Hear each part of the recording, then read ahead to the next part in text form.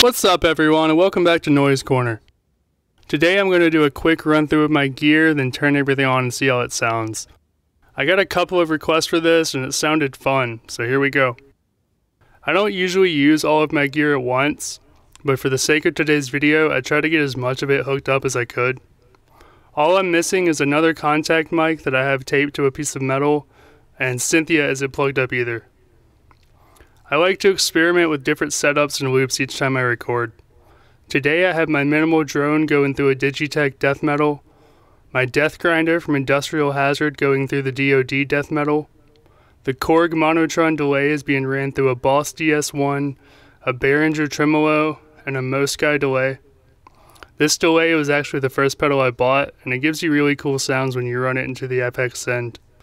I have my contact mic from Chondrotic Sound going through a cheap Pi Fuzz and a Behringer EQ pedal. I have a tape loop with a random noise sample with its own input, as well as this looper / pitch shifter I just picked up from Crank Sturgeon. Okay, let's turn all this shit on.